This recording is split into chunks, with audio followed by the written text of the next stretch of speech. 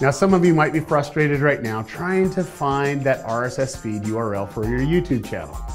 And with all the recent changes and updates over YouTube this last year, some of you might think that they dropped it, but honestly, they haven't. You just need to know where to look. And in this video, I'm going to show you where to find the RSS feed URL for your YouTube channel. Plus, I'm going to tell you why it's important to use it and also how it's going to help you get more views. Let's take a look. DarylEves.com. Let's go ahead and find that RSS feed for your YouTube channel. Now, to do this, you come over to the little house here and then down to feed. And then we need to go up to the address bar of your browser. So for right here, let's go ahead and select this all and copy it.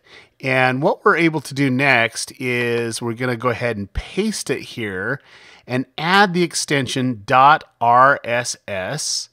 And we also want to go ahead of the user here and do RSS/ and hit enter. And you can see that it pulls in your RSS feed. Now, for your convenience, I put a generic RSS feed URL in the description below. And all you need to do is change your YouTube channel name and you're golden. Now, really, this RSS feed is important. Why? Because it syndicates your videos across the internet to other websites, news feeds, and even podcasts. Now, when your videos get syndicated, you get more traffic. More traffic means more views. More views means more money and subscribers, right? I think you're getting it right now. So RSS feeds are really important to any strategy for a YouTuber or anyone who wants to get more views.